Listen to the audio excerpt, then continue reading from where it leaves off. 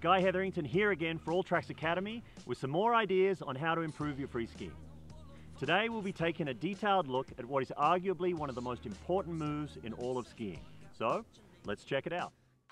When we get to the stage where we're looking to increase the speed of our off-piste skiing, we need to be prepared to deal with varying degrees of terrain undulations.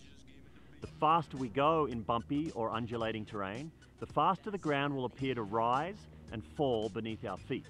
And how we deal with this idea is a major key to entering into the advanced or expert realm. So let's take a look at how this can play out in a simple straight run before we put it into our turns.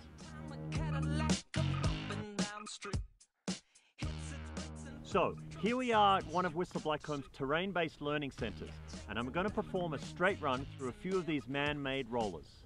Notice how I approach the first roller in a very tall and upright position, but then allow the roller to push my legs up towards my chest as I pass over it.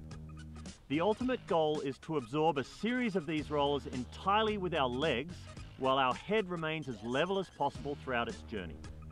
If your resort does not provide terrain features like this, go out and find yourself a natural roller to practice this move upon. Once you are comfortable allowing your body to compress from the ground upwards, take this move onto the groomers and place it in between some turns. But now, instead of the terrain forcing your feet up towards you, let the pressure of the turn do exactly the same thing.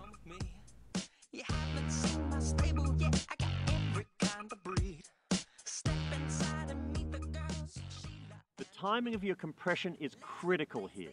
Notice how I'm in my most compact position directly between one turn and the next, as my skis are completely flat to the snow. It is only as the new turn begins that I allow my legs to extend out to the side.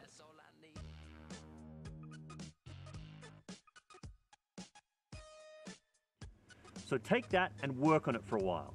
Once you have it down, come back for part 2 of this video where I'll show you how to apply this move in the bumps and over a variety of different terrain scenarios.